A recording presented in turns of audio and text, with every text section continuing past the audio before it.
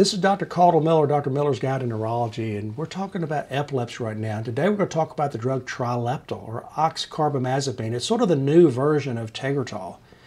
When it came out, we really loved this drug, and it's been out, 30 years.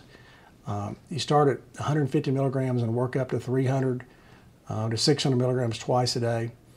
Similar to Tegretol, you can have that problem with rash. You can break out from it, and you've got to really watch because it can cause bone marrow suppression. You got to watch their CBC and watch their white count. When it drops under 3, you have to stop it. It can cause severe hyponatremia, low sodium.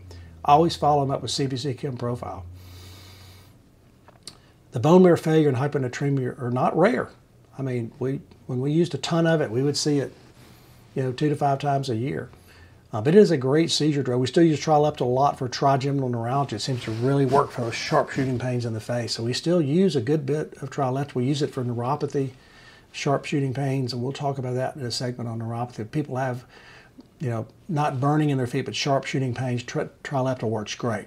But you just have to warn them that they can be allergic to it, and you have to follow their CBC and chem profile to follow their white blood count and their sodium. Just don't refill it. If they're not going to come in for the lab, just give them, 3 months at a time, and don't refill it unless they have their lab, because it can be a life-threatening. Either one of those problems, low white count, hyponatremia, can be life-threatening. So that's Trileptal. So like, comment, subscribe. More later.